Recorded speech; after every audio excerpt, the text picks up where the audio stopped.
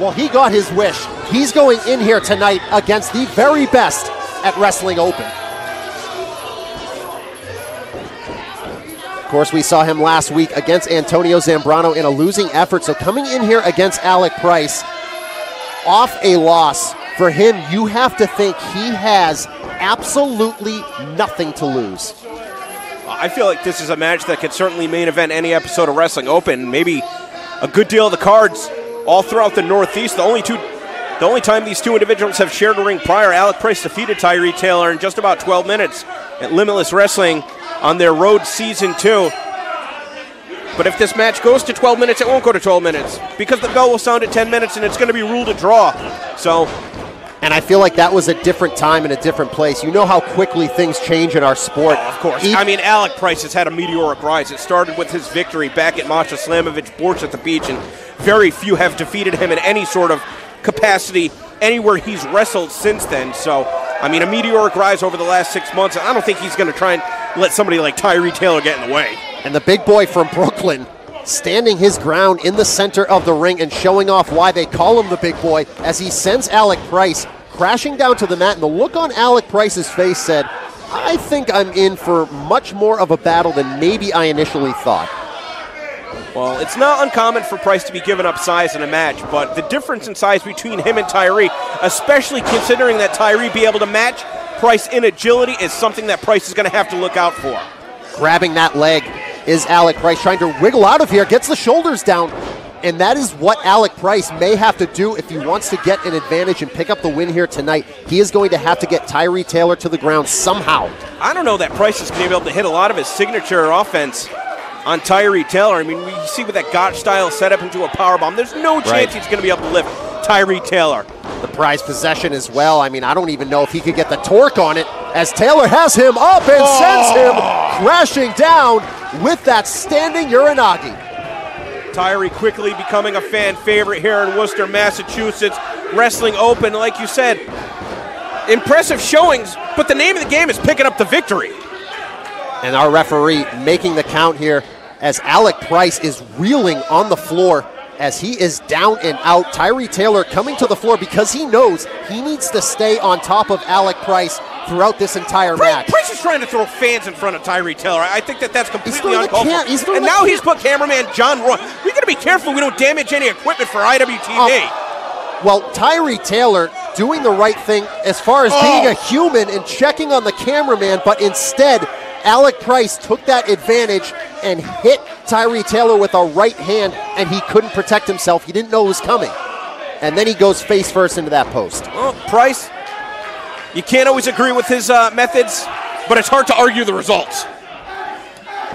Oh, there is a stomp to the midsection by Alec Price, as there is a certain section of the crowd who respects what Alec Price does, but mostly you hear the majority of the crowd chanting garbage at this man. They're getting drowned out right now.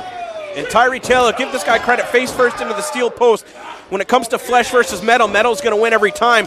Still doing his best to fight back, but that might have been it. That might have been the knockout shot. And that's what Price needs to do. Death from above. Is that enough? No.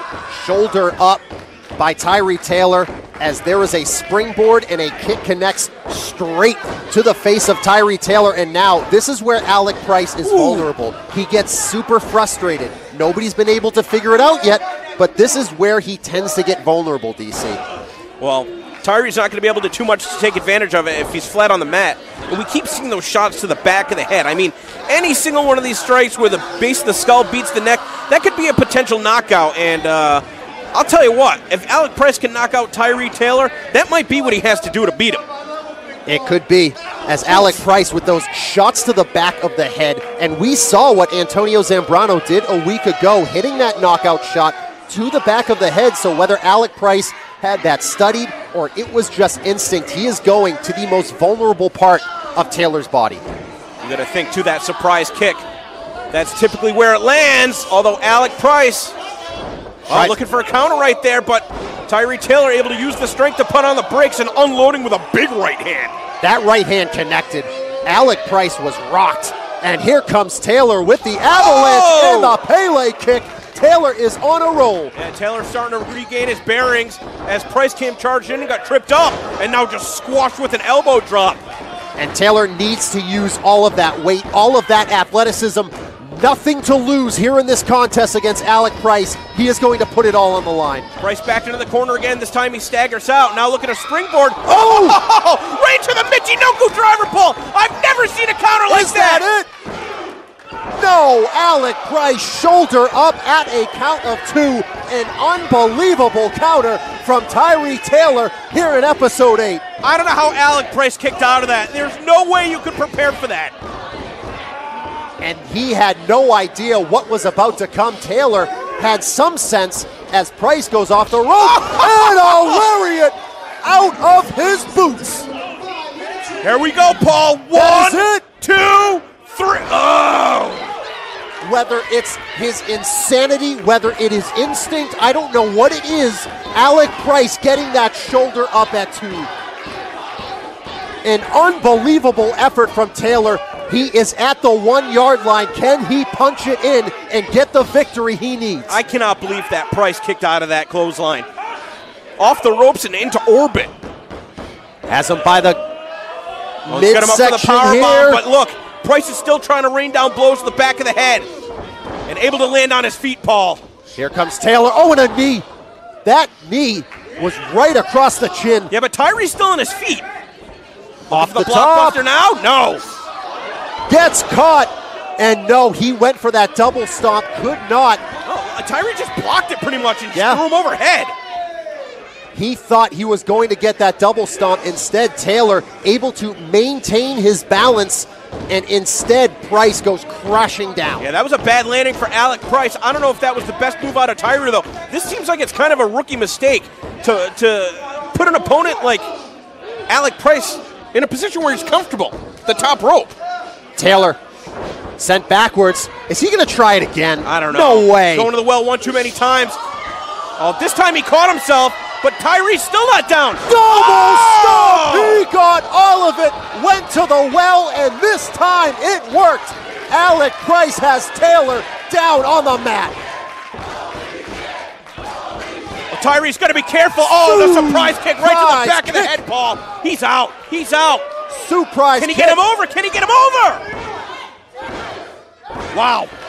Alec Price with the win here in episode 8.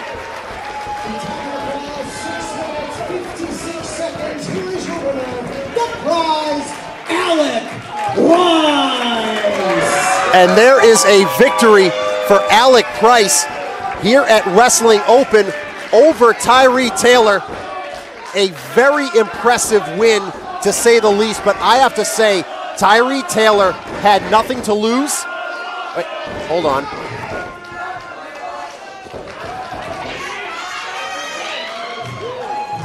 Look at that! Your ace is back and he's having bangers!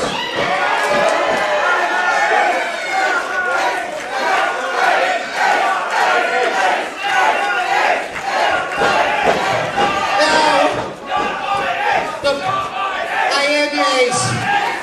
There is nobody in this company on a roll like I am, you piece of shit.